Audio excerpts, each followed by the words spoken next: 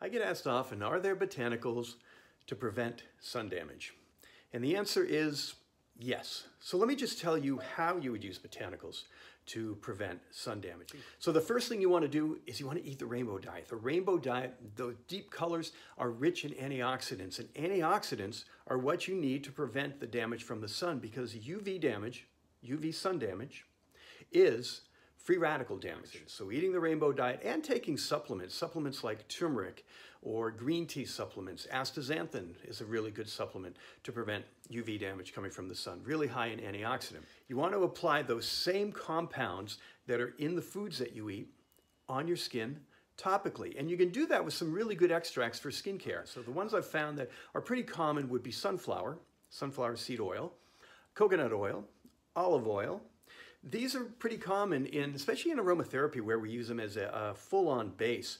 They're really nurturing for the skin, they're protective, they're moisturizing, and they're documented to prevent sun damage. Here's the key about the rainbow diet, the supplements, and topical antioxidants. You want to saturate, you want to build this up into your skin, because all the research points to a period of time that there's a buildup. Well, if you're saturating the skin, it's not about reapplying, it's about keeping that saturation nice and deep. So every day you're eating the rainbow diet, every day you're taking supplements, and every day you're putting on antioxidants. Some of my favorites, along with the olive and the sunflower and the coconut, are blackberry seed and cranberry seed oils. These are really, really deeply colored vegetable oils and excellent in facial care. I use them in almost all of my face care. Frankincense, CO2 extract.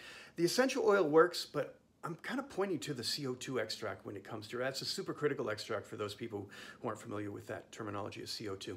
So it's an extract that brings out some of the larger compounds in the oil. So sea buckthorn, pomegranate, astaxanthin is a CO2 supercritical extract. Really, really good in skincare. You only need about 2%, a very small amount of those. It's really about those vegetable oils more than anything else. But the essential oils that I've found documentation on are sandalwood, with the santalol is a compound that they've researched. Clove is another good one, but clove is kind of weird in skincare. So, you know, it's a high antioxidant oil, really good, yeah, it'd be good, but it's not exactly a smells like skincare kind of oil. So those would be the oils to do, and I actually put those together. So I'm going to show you how that works on my skin. I don't know if you can see that red color. Of course you can. I can see it right there. And why am I wasting this on my hand? Don't need to do that. So that's the color. You know, what you're seeing there in the red, that's astaxanthin. Astaxanthin, that's what makes salmon the color that they are. And I actually tell you, salmon on your face is really good. And I'm almost putting salmon on the face by using the blackberry seed and the cranberry seed, the raspberry seed. And with the astaxanthin, I'm coming close to putting a salmon on my face, because that is oxidative protection. High-powered antioxidants that are known and have been documented to prevent sun damage. You can check out some of this information on my website, jimharrison.com. I will see you there.